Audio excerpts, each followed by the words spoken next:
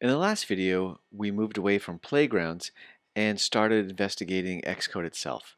We looked at the different parts of the screen and we saw how to run an app and stop an app. In this video, we'll take a closer look at the parts of Xcode, specifically focusing on how to build a simple user interface using the interface builder and also how to add objects to the view. So all I've done so far is I've created a new Xcode project. I've called it IB Basics, and I've started the simulator just so we don't have to wait for it to run each time. So let me go ahead and stop it running, and it goes back to the normal simulator. And let's start by looking at the main storyboard, which hopefully you remember from last time. So I'm going to click on that and wait for that to open up. And you can see I get my typical phone view. Notice I'm looking at it as an iPhone 8. I'm going to try to get it to match iPhone XR. So I'm going to go ahead and see if I can do that. That's XS, XR. So I'll click on that one. And so you can see it looks the same as my simulator I'm going to run.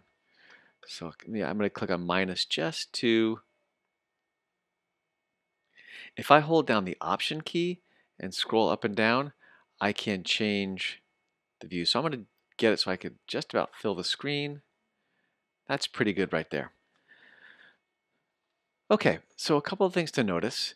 On this side here is what's called the document outline, and it keeps track of everything that's in my current view. This button down here toggles whether it's open or closed. So that's closed, that's open.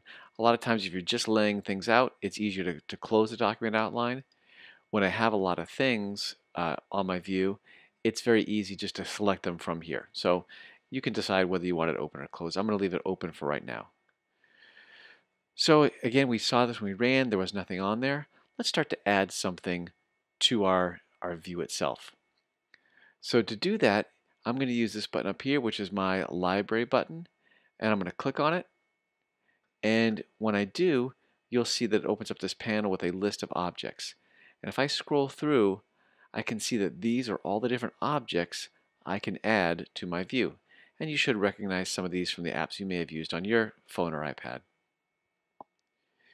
Since there are so many, it's often helpful just to type what you're looking for. So I know I'm going to add a label. And so if I start typing label, it comes right up. So to get a label on my screen, all I do is click and drag over to the screen, and I can put it on there. Notice that when I do so, I'm getting these helpful dotted lines from Xcode so that I can easily lay out where I want things to be. So you can see there's one to center it horizontally. I can center it vertically as well. If I want to put it up in the corner, it shows me where what's called the safe area is, so I don't accidentally put my label too far to the side or up here in the status bar. So these guidelines can really help you place a label in the right spot. So if I'm going to put it in the middle of the screen for right now, and when I let go, you can see that I have a label, and that label appears in my document outline. So if I want to see if that worked or not, I can go ahead and run it. And we'll look at the simulator over here and wait for it to compile and load. You can see it's running.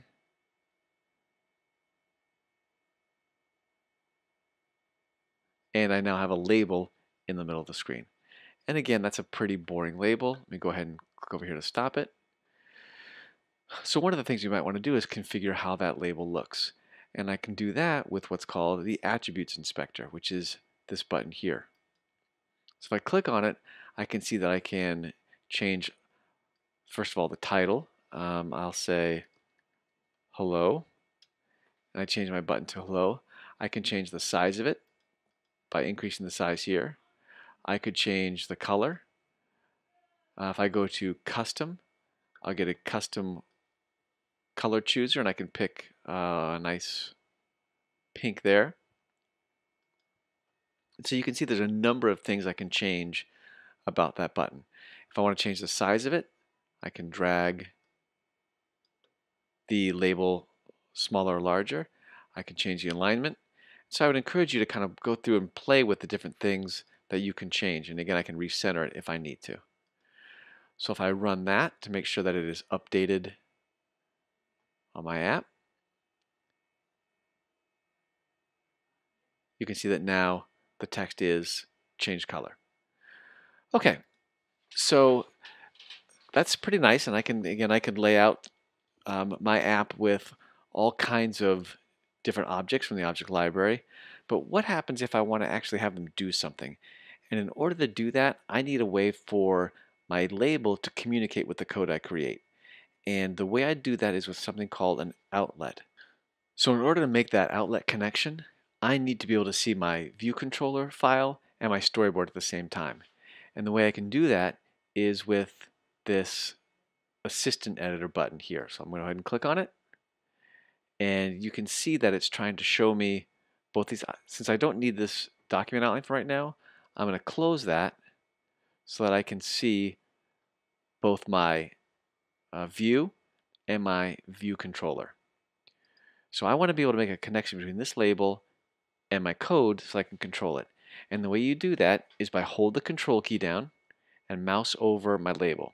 So with the control key down, if I click and drag, you can see I'm getting a blue line, and I can drag here and you can see it says insert outlet or outlet connection. If I let go, I get this dialog box here. The connection type is an outlet. I have to give it a name. I'll call it my label. Make sure the type is of UI label. The weak storage represents how Xcode deals with it if the view disappears or goes out of memory. We're going to leave it weak for right now, and I'm going to hit connect. And you can see that when I hit connect, Xcode inserts this code for me. This IB outlet indicates that I'm creating an outlet in Interface Builder, and you have the @ sign there as well. We saw weak, and then it's a variable of name my label. And then like we saw before, where we're creating a type, you put a colon and then the type, it is of type UI label. The exclamation point we'll talk about in future videos, but essentially this means that if my label is not connected at runtime, my program will crash. And if I try to do something to that label and it's not connected, I'm going to get some errors. You notice that also in the margin here, Xcode put in a filled dot. If I put the mouse over the dot, Xcode will highlight what that is connected to. And you can see that it is connected to my label. So now that I've created that outlet between my label and my code, how do I go about actually causing it to do anything? Well, we can actually do that in our viewDidLoad method. So I'm going to click here, give myself some spaces, and I'm going to start by typing the following line of code. I'm going to start with my label, and then hit Tab or Enter. And then if I hit the dot, that's going to give me a list of all the different things that can be done to my label. And there's a large list. But the one I'm concerned with right now is I'm just going to change the text color. So if I click on it, it comes in, and I'm going to change the text color to, I don't know, how about a blue? And you notice I put a dot in front of it. That's just Swift's way of entering the color blue, and you can get a list of that online. When I run my app, the first method that's called is viewDidLoad when it loads into memory, and this instruction will be run. So hopefully it'll change my label's text to blue.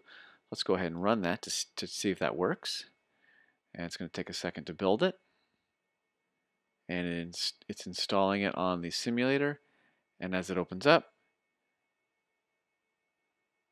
I should see that it changed the text to blue. So it starts out kind of this magenta pinkish and goes to blue. So you can see that code is working, and I've been able to create a successful connection between my label and the code. Let's go ahead and stop this. So we've taken a quick look at labels, and let's add another object to our interface, which is a button. So again, I'm going to click over here onto my storyboard side. I'm going to open my library, and I'm going to start typing button. And you can see there's different kinds of things related to buttons, but I just want this simple button here. So I'm going to go ahead and just drag this button onto the screen. Oh, almost made it. And I'll use these guides to kind of line it up somewhere under my hello label. So now I have a button on the screen. Again, if I click on it and go to the Attributes Inspector, I can change a number of the attributes of that button itself. I'm just going to leave it the default for right now. Let's go ahead and click on my app to run it. I can also hit Command R as a reminder. It's installing.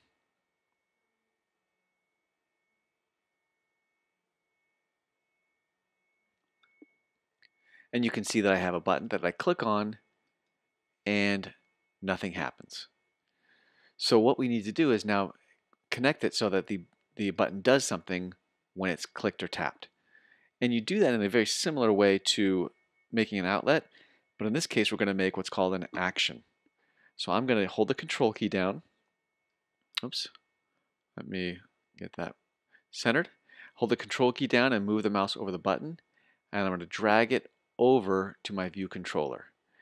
And notice that I can't put this anywhere I want, but I'm going to put it under my view did load. So if I release it, I get the dialog that says I'm making an action. I'm going to do it in my view controller. I'm going to call it change text, because I'm going to change the text of that label. Under type, I don't want to leave it any. I want to make sure that it says UI button so that it responds specifically to a UI button.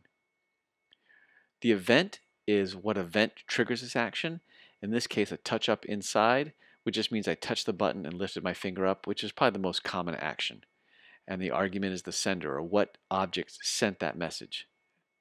So if I hit connect, you can see it creates an IB action. It also creates this connection circle that if I move the mouse over, it shows what it's connected to. The func is short for function. It's how Swift knows I'm making a function. And there is again is the name of my function and the sender of type UI button.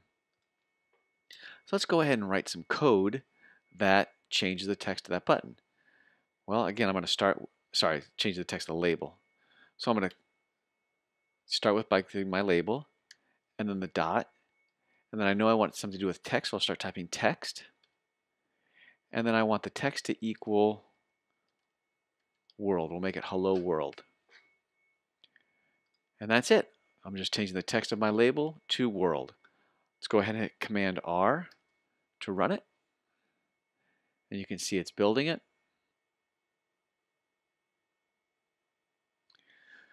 So again, you can see the label text color changed. And if I click on button, now the text updates to world. Notice that if I click the button again, nothing else happens because it's just leaving the text as world. One thing I want to quickly mention is we have been doing a lot of these things like changing the color and the size of the label via the interface builder and the attributes inspector. It's important to note that anything that you can do in the attributes inspector, you can do in the code as well. It's just often simpler to do it here. But however, there are a few things that you cannot change in the attributes inspector that you have to change in code. So it's important to know how to do that. But we'll talk about those specific things when we get there. So that about does it for a very quick look at Xcode and buttons and outlets and actions. In the next unit, we'll take a look at more Swift concepts like functions and loops and classes, and we'll also look more at Interface Builder and making some more complicated user interface layouts by using auto layout and stacks.